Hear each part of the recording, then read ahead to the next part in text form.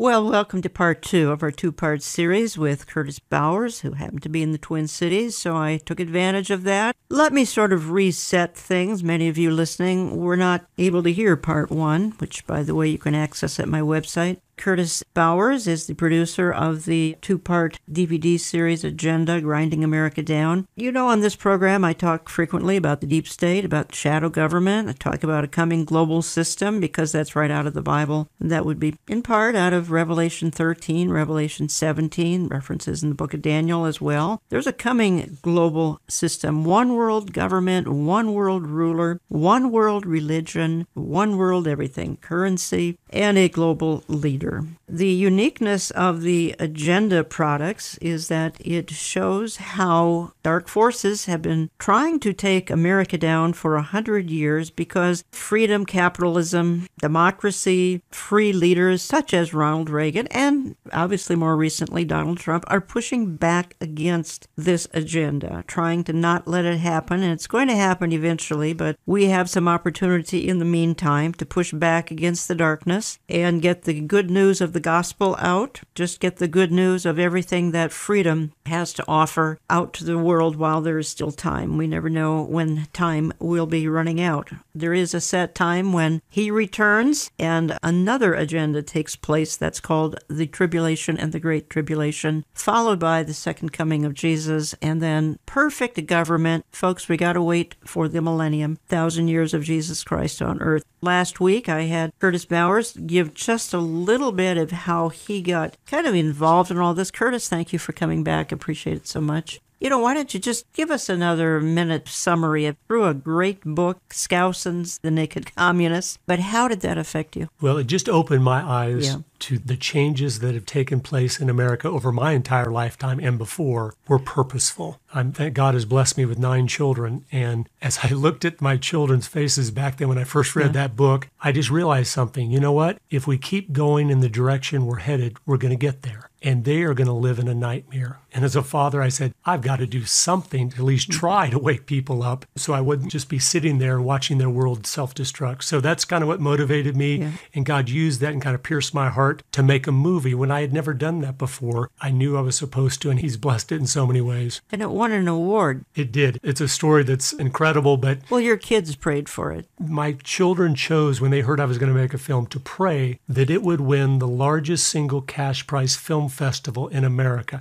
I did not have the faith that would do that. Obviously, it's my very first film. But they fasted and prayed, all of us as a family, every Friday for 22 months, almost 2 years, that this would happen. And it was instigated by my children, not me. The night we went to that festival, they came to the last award of the Best of Festival with a $101,000 grand prize, and they called out Agenda, Grinding America Down. I saw that online. It was very, very moving. That book, The Naked Communist by Skousen, it laid out the agenda. And we talked about that last week, folks, and that's get control of the schools, get control of the teachers' associations, the NEA, have the kids start celebrating, quite frankly, mass murderers, Chairman Mao, people like that, promote these aberrant movements from transgender to homosexuality is normal. That's a normal way of living. And then, of course, infiltrate the church, the social justice movement, discredit the Bible. The radical John Dewey had a big part in all of this. So that's what was laid out in that book by Cleon Skousen some almost 50, 60 years ago now, back in 1958. And that's what had such an impact on Curtis Bowers, who then went on to make a DVD series called Agenda, Grinding America Down. You can get it in my web store. You can call us. You can find it in my various newsletters. My website is olivetreeviews.org. We'll give contact for Curtis Bowers as we move further into this hour. This is part 2 of a 2-part series. We covered a lot of things last week. Find the programming at my website under radio, olivetreeviews.org. You can also find it on our YouTube channel. Okay, Curtis, let's head back into the discussion. We may touch on a few things that we covered last week. I do want to head into some church issues. And I did say to you, and you acknowledge that as you travel about the country, one of the most frequent issues that folks come up and talk to you and me about is, where do I find a church that talks about all the things that matter, including some of what we're talking about today? Talk to me a little bit, Curtis, about how this agenda, and it began at least 100 years ago, started infiltrating the seminaries. How did they do it? When did they do it? Do you know which seminaries they started to infiltrate?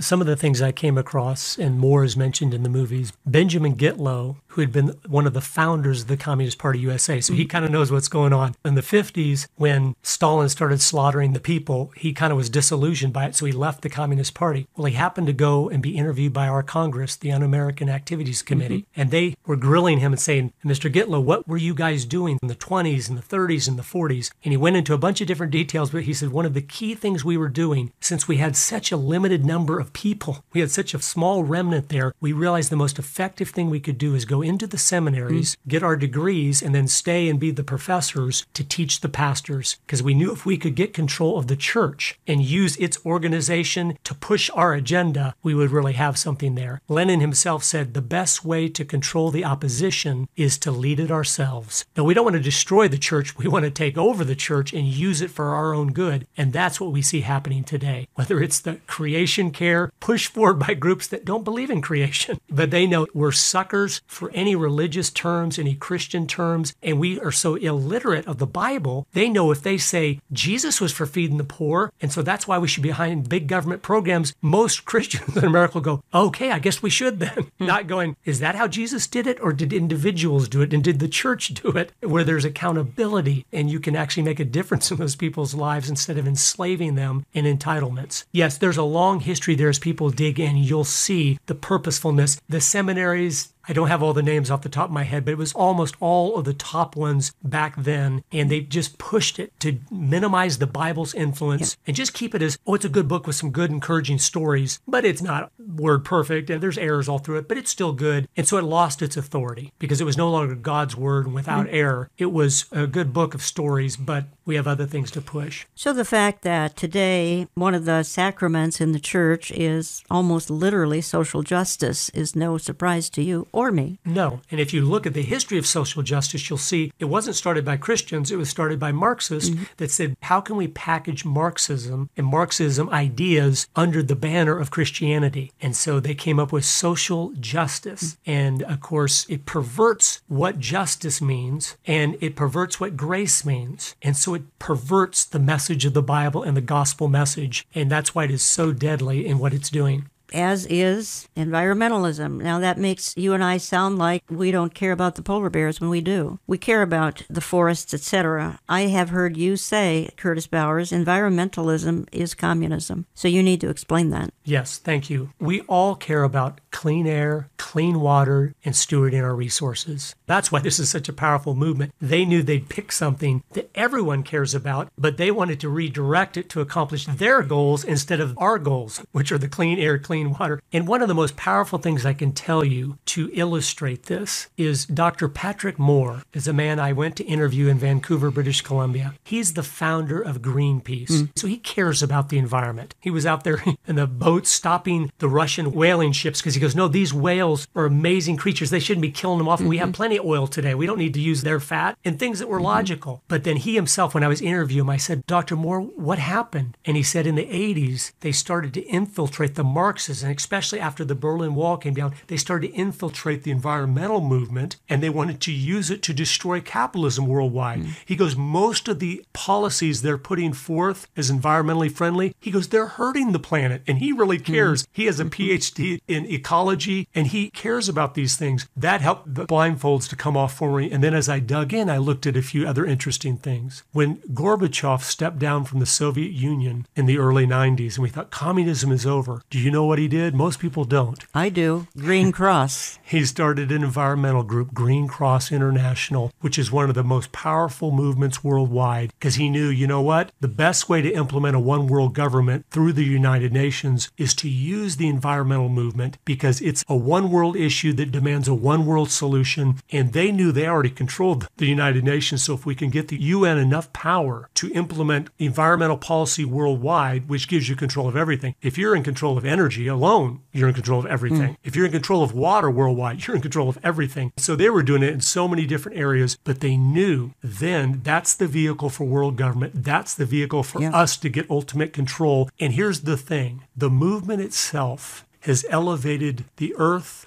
and creatures above human beings. That's right. So it's the perfect thing for them. If people need to be eliminated to save Mother Earth, it legitimizes that, especially in a moral relativistic society like we live today. Everyone's got to cooperate. If they don't, we need to eliminate them because otherwise we're all going to die. So they've made it so great. Well, Georgia Guidestone says we got to get down to 500 million. That's from many billion down to 500 million. Also, still on this environmental issue here, Earth Day came along somewhere in the 70s, early 70s, celebrated on Lenin's birthday. Not coincidental, I'm sure. There's a tie-in. That's why Curtis Bowers says environmentalism is communism. We're still on the church, and I said this in the previous program, saving the planet. Now, in some churches, please don't hear us say all churches, folks. Many of you are listening are in solid churches and would never go along with this. Some of you aren't in solid churches. Saving the planet is more important than the Great Commission. That's what it's gotten down to. It's that bad. Yes, we've kind of lost the importance of the gospel because of political correctness. Yeah. Why? Because the gospel can be offensive. Yeah. And in this politically correct society, you can't say anything offensive. And so we've bought into that again, that lie, when in reality, the most loving thing we can do always is telling the truth. Mm-hmm. And our society has said the opposite. No, the most loving thing you can do is to be tolerant. But here's the funny thing. Tolerance literally is the opposite of love. Love is sacrificial action, and tolerance is lazy apathy. Like, I'll put up with you, I'll tolerate you. And we can't allow them to do that because we need to love our neighbor by speaking the truth to them very lovingly and opening their eyes to what's going on, and they're trying to silence us from doing that. Folks, you're listening to Understanding the Times Radio. If you just joined me, I'm Jan Markell, and I'm doing a two-part series here with Curtis Bowers in studio. He's the producer of the powerful two-part DVD agenda, and you can get it in my bookstore, olivetreeviews.org. You can call us Central Time, get on my newsletter list. One of the outfits kind of infiltrated Curtis would be National Council of Churches. I think that's kind of not to be surprised by National Council of Churches, but it did surprise me when, again, this environmental agenda invaded the evangelical church. And that's why I say, even to some of the evangelicals, saving the planet has shoved out the Great Commission. And that I did not think in my lifetime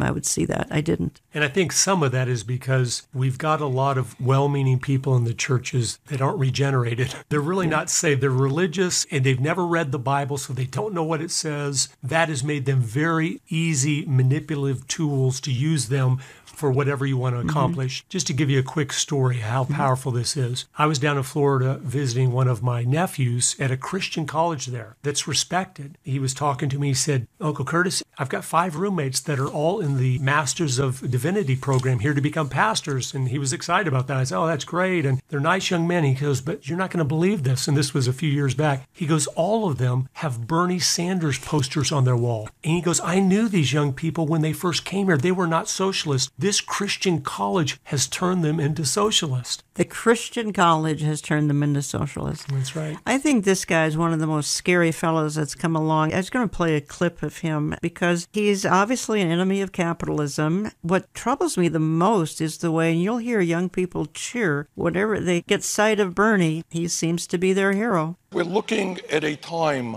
where we have an out-of-control capitalism, where the greed of the people on top is really unbelievable. I mean, right now in America, you got 3 people who own more wealth than the bottom 50% of the American people. You got the top 1/10 of 1% owning more wealth than the bottom 90%. You got one guy, Jeff Bezos of Amazon, his wealth is increasing every single day by $250 million a day, but he pays his workers, many of his workers, wages that are so low that many of them are on food stamps or Medicaid. You got a situation today where the big money interests can now contribute hundreds and hundreds of millions of dollars into elections to elect candidates who represent the wealthy and the powerful, which is undermining American democracy. And I think people are sick and tired of the greed and the power of a handful of people on top. They want a government which represents all of us, not just the 1%. Curtis Bowers. You can tell that's a popular message. We talked about this in program number 1, particularly the influence. We talked heavily about how young people are being seduced to believe that socialism is the only route to go. It's the fair thing. We spread the wealth around, etc. Bernie Sanders has a way of making it appealing, and that's why I keep saying, and I'm going to say it again, you might get sick of hearing it, folks, we are one election away from being a Bernie Sanders socialist nation. Curtis just said he has a nephew, Christian college. They love Bernie Sanders. What disturbs me most about that clip there is not the young people cheering at that. They're very naive and idealistic in their things. That doesn't bother me. What bothers me is there's the man that is old enough to know what he is saying is a lie. He's old enough to know about Nazi Germany and National Socialism. He's old enough to know about the Soviet socialism in the Soviet Union and the slaughter it caused. And he's so ignorant, though, that he thinks Amazon or some of those businesses, they would still be there if the man had not been able to reap the benefits of his idea. That's the problem.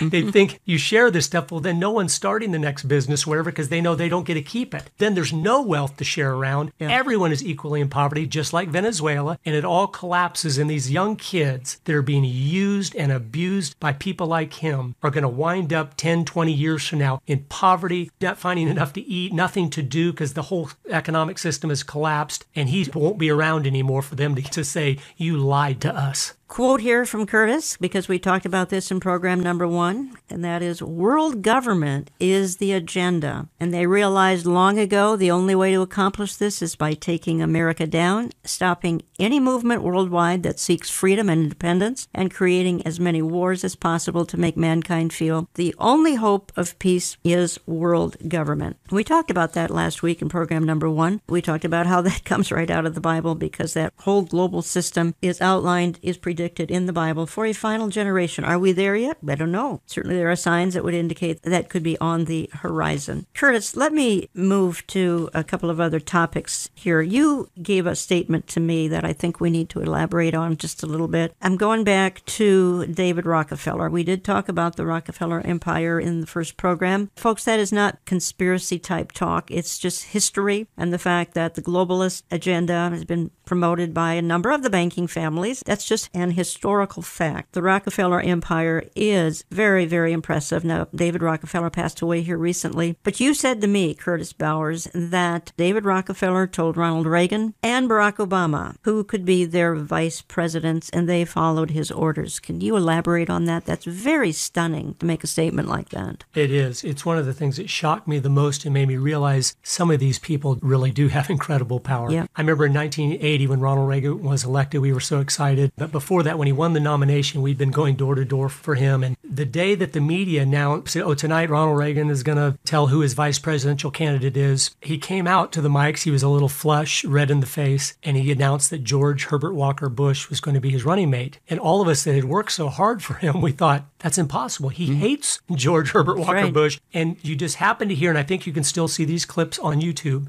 the announcer, not making a big deal out of it or anything, says, earlier today, Ronald Reagan was meeting with David Rockefeller. And you realize he is the one that told him that's who your candidate's going to be. Because you could tell Reagan did not want him to be there. But whatever was said, was it powerful enough to make him realize, I better do this. I better go ahead and pick him. Then what was amazing is 2008, as some of the people will remember, that's not too long ago. When Obama first got the nomination, he came onto the Air Force One plane with all the national media that loved him. They're all there waiting to hear who his vice presidential candidate's pick is going to be. And he slips out the back of the airplane. They close the doors and the plane takes off with all the media on there. And they felt betrayed, but they didn't want to cut on him because the savior had been elected. If you watch the newscast from that time, it says when he announces his VP the next day, it said, last night, Obama had a private meeting with Hillary Clinton and David Rockefeller. And the next morning he says, Joe Biden is going to be my running mate. And I just realized, if you can tell a conservative Republican or a liberal Democrat who their VP is going to be, and they say, yes, sir, you have some incredible power. Part of the globalist agenda, then? It is. They like to set things up to be in control. They could not stand Ronald Reagan. They couldn't believe he'd gotten elected. They'd underestimated him like they did Trump, where they just didn't realize how he's communicating to the American people. So then that's why they're like, well, we at least got to get one of our guys in there, the New World Order guy, George Herbert Walker Bush.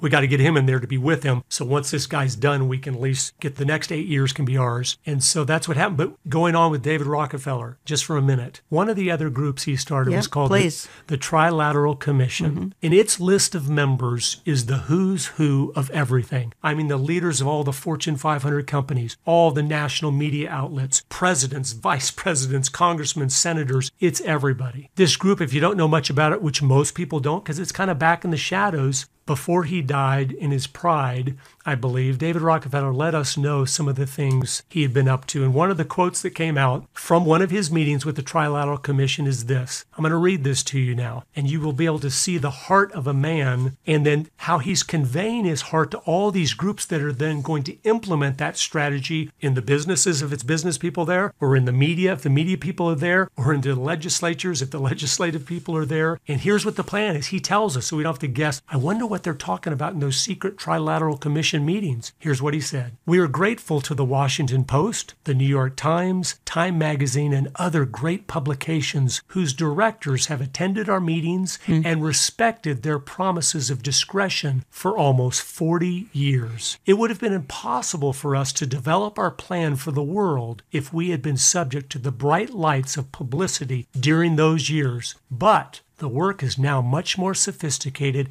and prepared to march towards a world government. The supranational sovereignty of an intellectual elite and world bankers is surely preferable to the national autodetermination practiced in past centuries. Now, let me explain that for a minute, people listening. What he's talking about, he says the supranational sovereignty of an intellectual elite and the world bankers with them. He's talking about that group. He goes, we are the international elite that are sovereign with the bankers, and our determination of what's best for the world is far more important than national autodetermination. What is that? That's voting. That's you people that are listening. You voting for your representative. He's going, that's old-fashioned. We will rule the world because we are the intellectual elite and we have all the money of the world through the world bankers, and we will implement our world government. But all these groups were in cahoots with that openly. For 40 years, they've been sitting there listening and pushing forward. And that's why these little shadow groups have such influence. They have put themselves up because the God of people that don't believe in God is the intellect. And so it appeals to the superiority of intellect. So they come to these meetings regularly and they hear, okay, this is what we're doing next. And they all want to be part of it because it feels like a special little private group. And so that's why its influence is 1,000 folds of what it would appear to be. Fascinating story. Curtis Bowers is kind of on a speaking tour, happens to be coming through the Twin Cities. So I was able to get him in studio here to do a couple of programs. Program number 1 you can find on my website, olivetreeviews.org. Go to radio. You can find it on our YouTube channel. That's under Jan Markell. Find the program number 1 on YouTube channel or oneplace.com. If you were unable to catch program number 1 last week, let me just say one word quickly here. We're carrying the 2 DVD series, Agenda, Grinding America Down. 2 DVDs. We're offering them for $25 if you're in the U.S., $6 shipping, or call us Central Time, please. Again, you can find it on my website. You can find it in our various newsletters. If you write to us or if you call us, would you always tell us what it is you're listening to? Because that helps us better process things here in the office. If you're listening electronically or to one of our approximately 850 stations, and we're pleased to have taken on new stations here in the last few months. Here's where I want to go in my closing segment with Curtis Bowers. You can find more information about him and contact him at agendadocumentary.com, agendadocumentary.com. We're talking a little bit about the banking industry. That may sound conspiratorial. Again, folks, it's just historical. The Rothschild, the Rockefeller, and more, J.P. Morgan, many more, played huge roles in the founding of various parts of the world, and also they are the major players in the coming one world government. Well, it's on the horizon. We just don't know the timing. So I want to talk a little bit more about that. What about the Federal Reserve, which President Woodrow Wilson instituted back in 1913? It's about as Federal Express. Somebody said it's not federal. It's privately owned. It's evil. I'm just going to say it. Lenin knew that taxation and inflation would destroy free enterprise. Quite frankly, we didn't even have inflation before the Federal Reserve back in in 1913. We'll talk about some of those things. How is all of this leading to a one-world government? Well, we're not sure, but at least the players are lining up on the chessboard, and they're kind of getting set to play the game. How much time do we have? We don't know, but we need to be about our Father's business. In the meantime, we need to be salt and light and delay the decay, and most of all, share the gospel while there's time. Back in just a couple of minutes. Don't go away. While socialism has been glamorized for many years, it brings only misery and depravity, particularly to freedom-loving people. But today's progressive left likes to suggest that even Jesus Christ was a socialist. Send us your feedback through our website, olivetreeviews.org. That's olivetreeviews.org. You can call us Central Time at 763-559-4444. That's 763-559-4444. Or write to Olive Tree Ministries, Box 1452, Maple Grove, Minnesota, 55311. That's Box 1452, Maple Grove, Minnesota, 55311. More with Jan Markell and Curtis Bowers in a moment. It is now on the horizon, Understanding the Times 2019, Saturday, September 21st. Tickets will go on sale June 1st. They are general admission only and are $25, but include a lunch. After June 1st, we're asking that you call the Brushfire Agency at 888-338-5338 or sign up online at brushfire.com. That number again is 888-338-5338 after June 1st. We are featuring 6 speakers, and we begin at 8:45 a.m. Church doors open at 7 a.m. And the location is again Grace Church in Eden Prairie, Minnesota, just outside of Minneapolis. Consult our website for hotel information. Our speakers include Dr. Robert Jeffress. These signs that have been around for a long time, they are increasing in frequency and intensity. I think something big's about to happen. Yeah, I believe we're in the last days. I believe the Lord is going to return. Amir Sarfati. And at the last trumpet, we're going to be out of here. There will be certain events around the world, and there will be the last trumpet, and we don't know the day, and we don't know the hour, but we understand the times and the seasons. Pastor J.D. Farag. Because there's coming a time, and I believe it's very soon, when that trumpet's going to sound, and everything here matters no more. I mean, shouldn't that affect us, the way we live our lives? Pastor Jack Hibbs. And he's not only spoken to us in his word, he is speaking to us right now in world events. He's requiring you and I to take what we're seeing in the world and match it up against the Word of God. And Jan Markell. I believe that the world is longing for a man with a plan, for a Mr. Fix-It. It says down at the bottom of here, is there a leader who can stop the chaos? We will also have a greeting from Lori Cardoza Moore from Proclaiming Justice to the Nations. The event will be live streamed at no cost. Again, that's Saturday, September 21, just outside of Minneapolis. We invite all remnant believers to better understand the times and become watchmen on the wall. Make friends for life at this annual conference. Learn why things aren't falling apart, they are falling into place.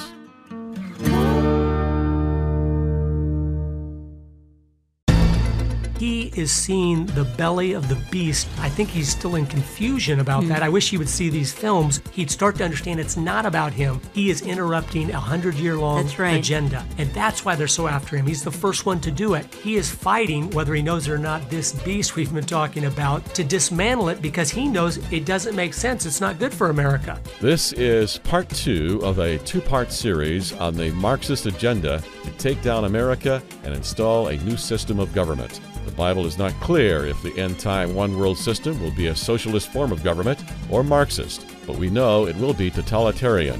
It will be ruled by a man with a plan, a Mr. Fix-It, the Antichrist. Here again are Jan Markell and Curtis Bowers to wrap up our 2-part series. Socialism is on the rise. Despite being responsible for the deaths of over 100 million people.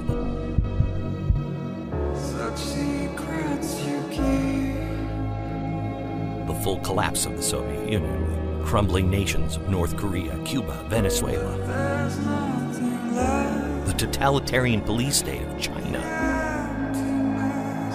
Socialists are coming out of the shadows. They're claiming virtue, moral superiority. It's already infiltrated our government. It's dismantled our values, brick by devastating brick. I talk to people all the time. They'll say, oh, we don't have anything to worry about. It can't happen here. The Constitution will save us. We found a document that was smuggled into the United States through the Iron Curtain in 1960. My researchers found it again. It's the blueprint of how to legally and within the framework of our own system take over a country and flip it. They tell me what's wrong. We see it for what it is.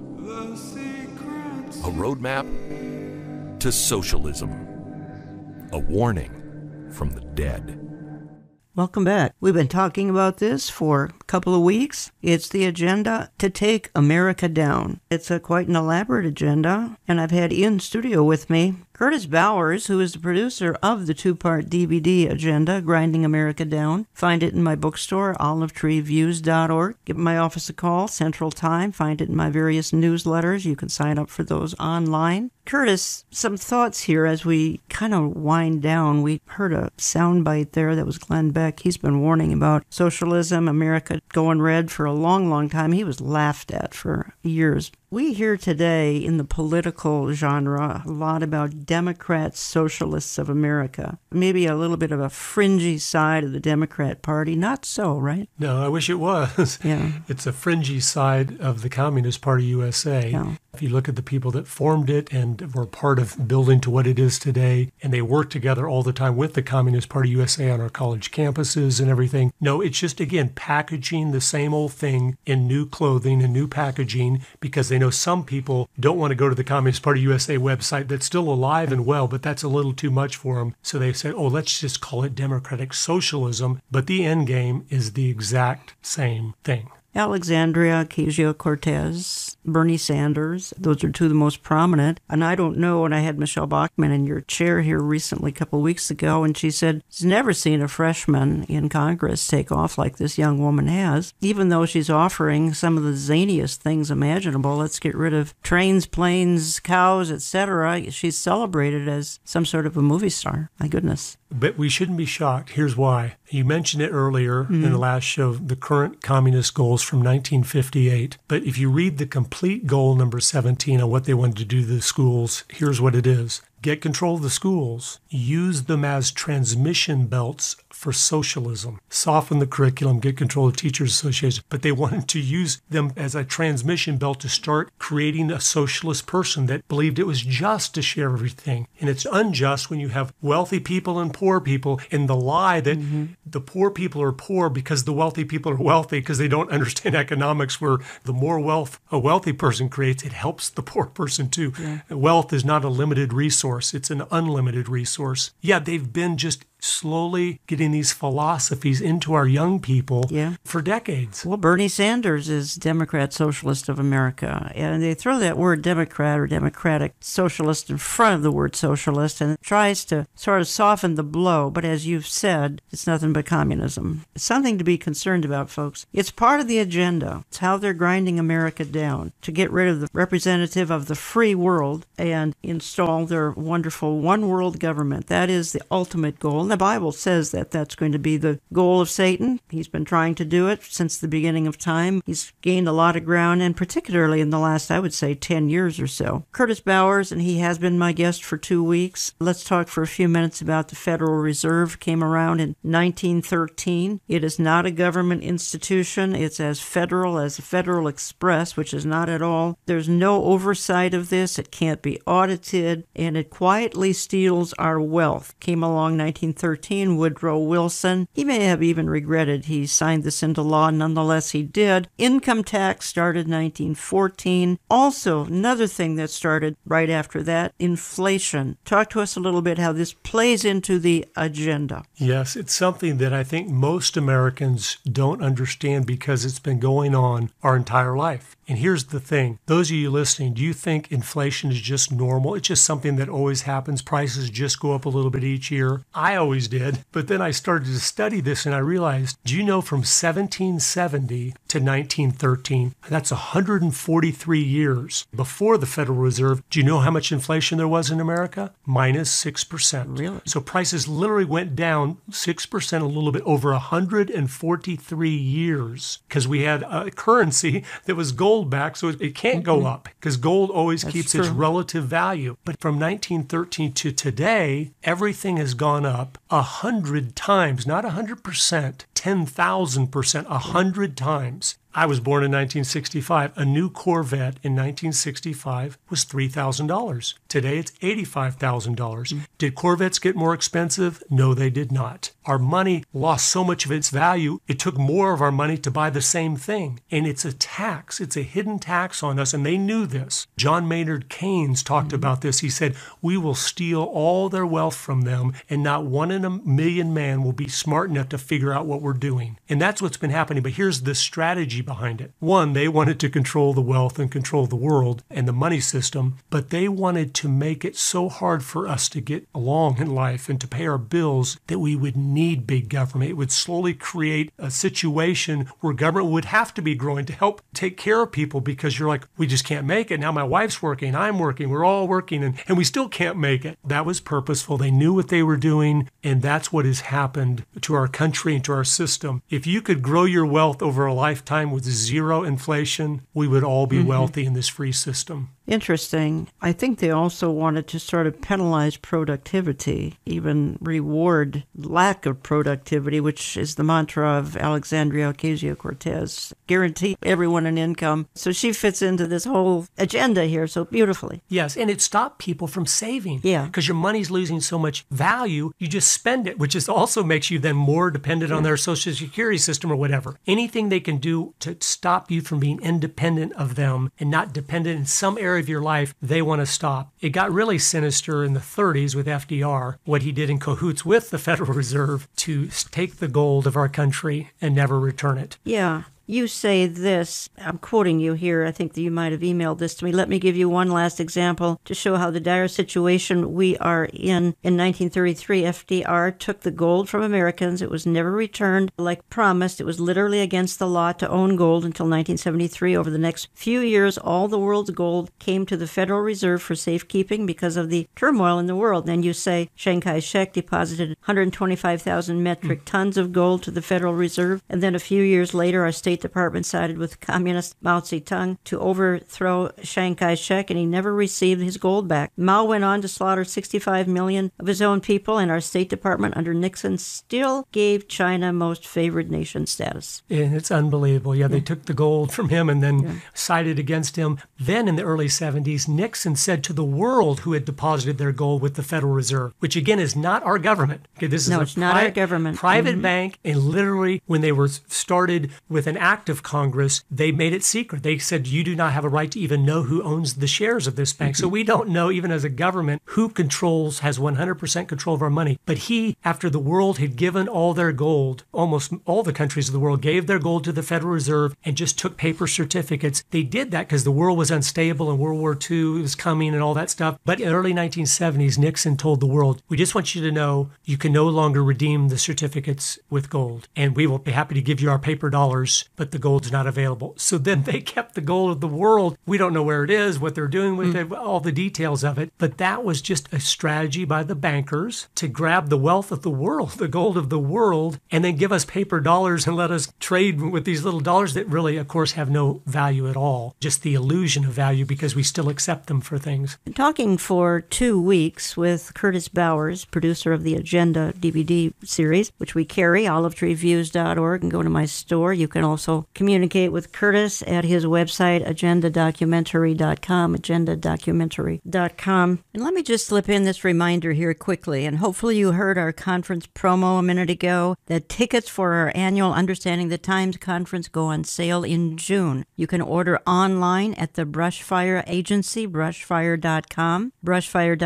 after June 1st. You can call them Monday through Friday, starting Monday, June 3rd. Here's the number, 1-888-338-5338, 1-888-338-5338. There are plenty of seats for our September 21st event outside of Minneapolis, but remember, these are general admission only, $25, and that includes a lunch. There are no assigned seats. All sales are final, and folks, don't call Olive Tree. The tickets are handled strictly through the Brush Fire Agency. Curtis, our time is winding down. I want to hit a few more topics. I also want us to go out on an encouraging note, too, and you've got some stories, a couple of them that are just tremendous, and that will encourage my audience, I know. Talk to me just a minute, though, about, you said this was in an email to me, KGB agents that defected to our country warned us of all that the Soviets were doing inside and outside our country to bring us down, and everything they said was completely ignored. And then you talk about a couple of KGB agents. Their names happen to be Brezhnev and Golitsyn. You say it's gone so far that recently the last two directors of the CIA have admitted they have been communists. One doesn't surprise me. The other one does surprise me. I mean, the last 6 months,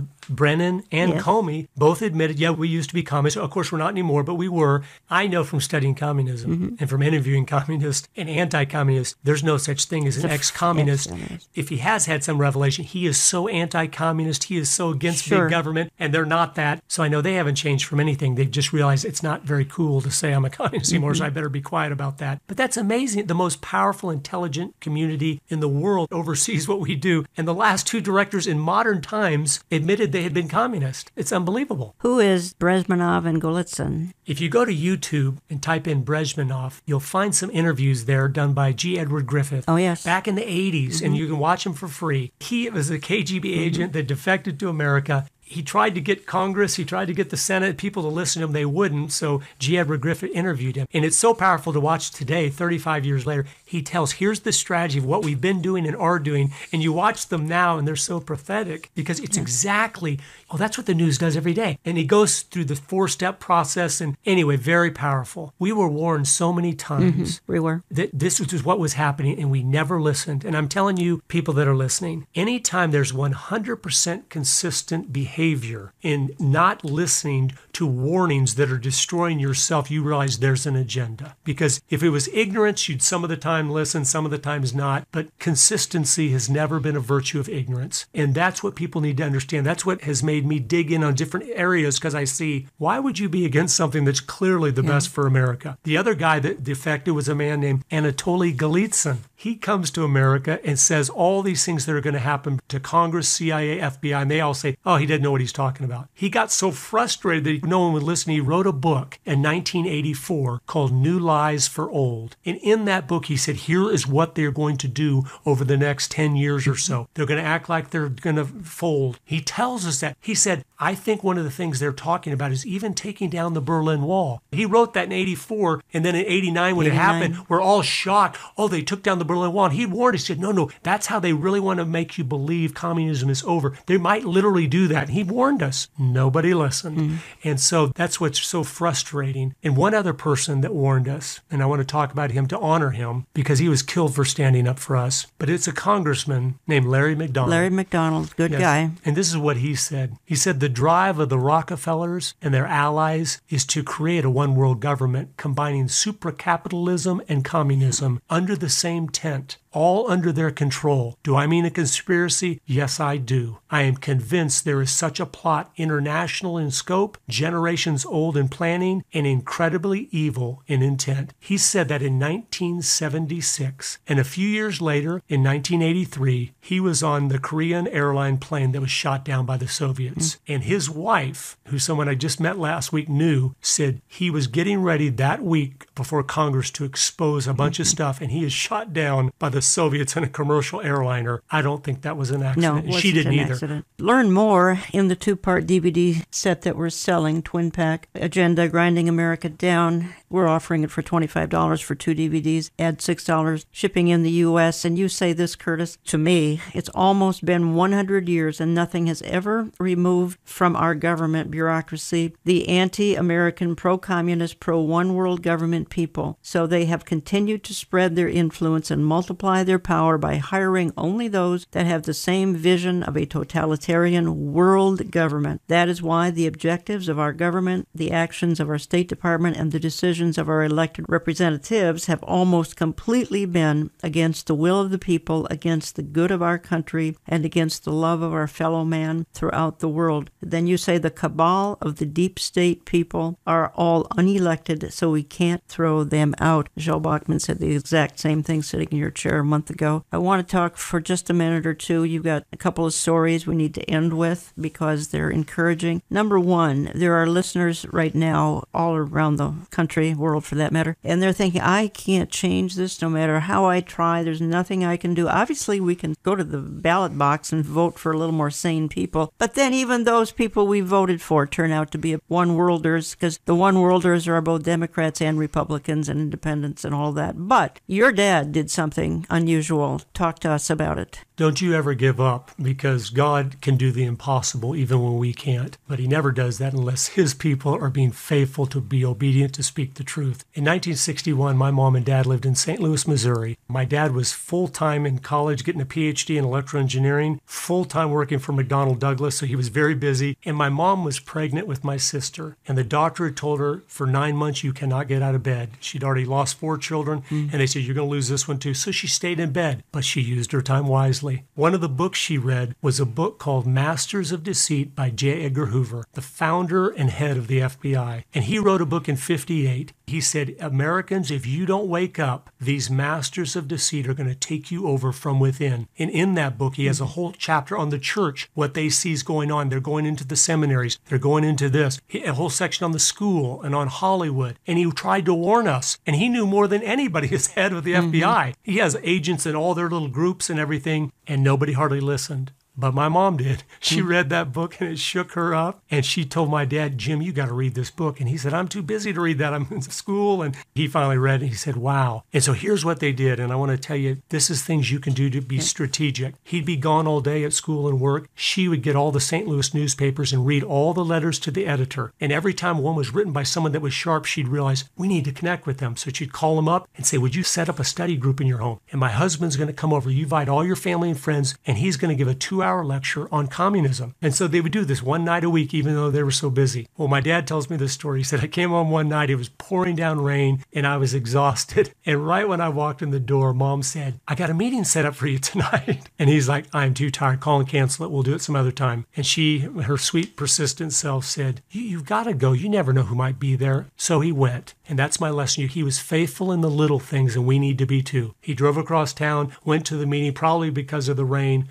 Only one person showed up. Really? But my dad was faithful. He gave the man a 2-hour lecture on communism. When he was done, the man came up to my dad and said, if half of what you said is true, we are in serious trouble. And my dad said, well, that's why I'm doing this, because I'm so busy. They became good friends. He started to give him all his resources, and within a couple months, the man knew far more than my dad did on the topic. And he came to my dad and said, Jim, I'm going to quit my job and write a book on this. And my dad's like, don't get carried away.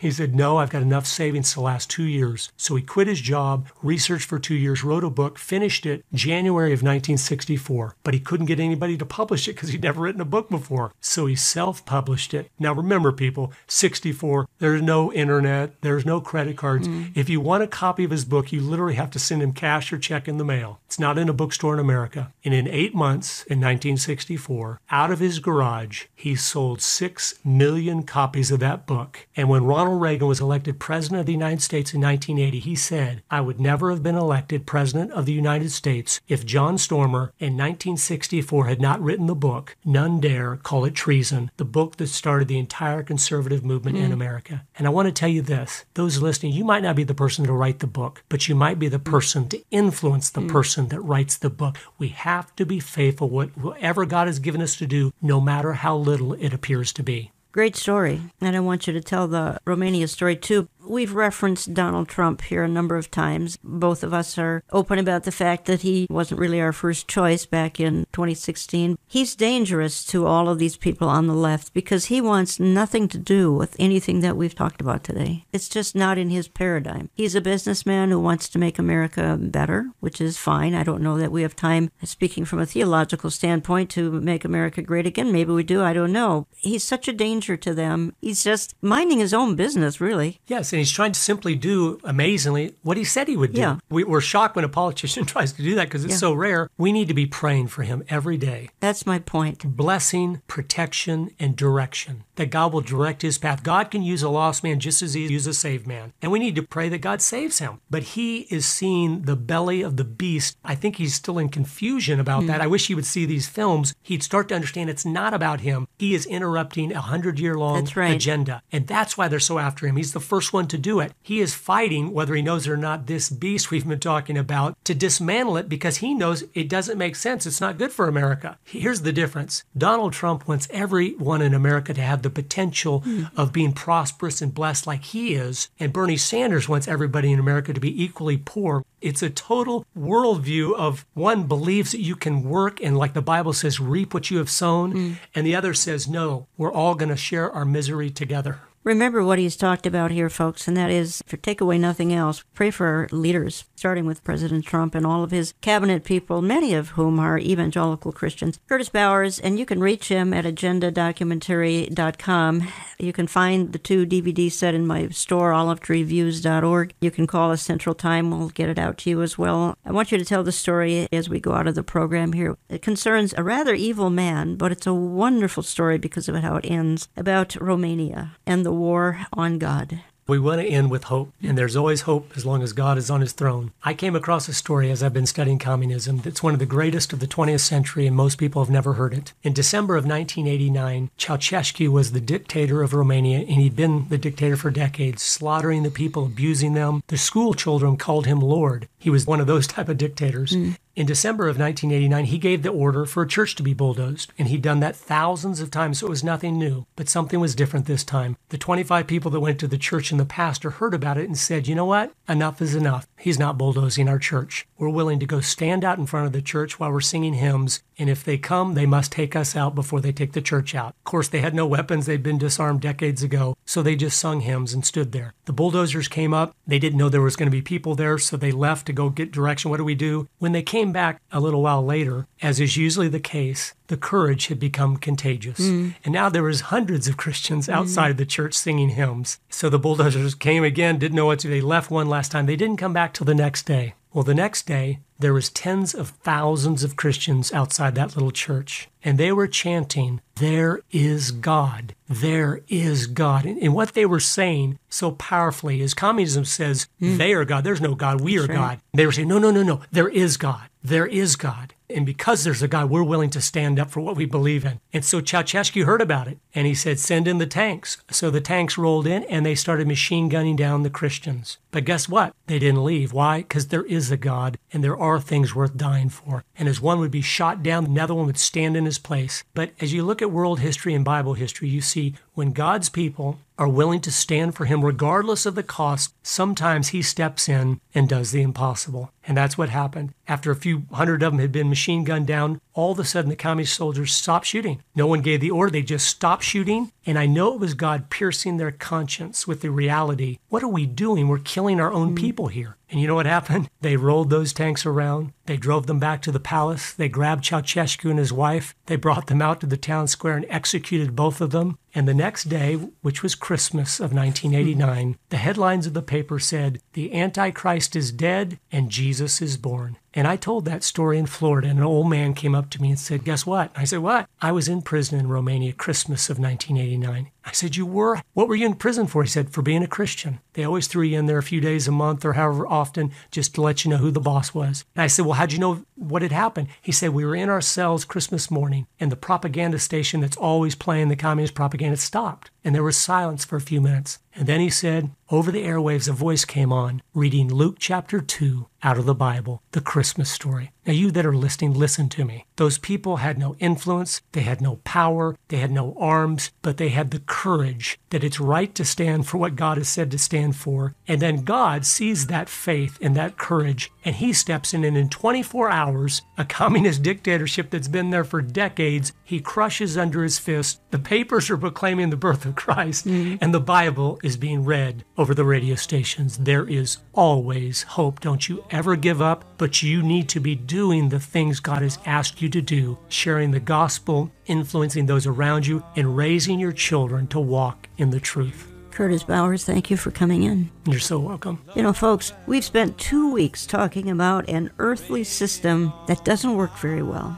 And that is why I like to dwell on the time when Jesus Christ will be ruling and reigning on this earth. And I love this verse from Psalm 145. They shall speak of the glory of your kingdom and talk of your power, to make known to the sons of men your mighty acts, the glory of the majesty of your kingdom. Your kingdom is an everlasting kingdom, and your dominion endures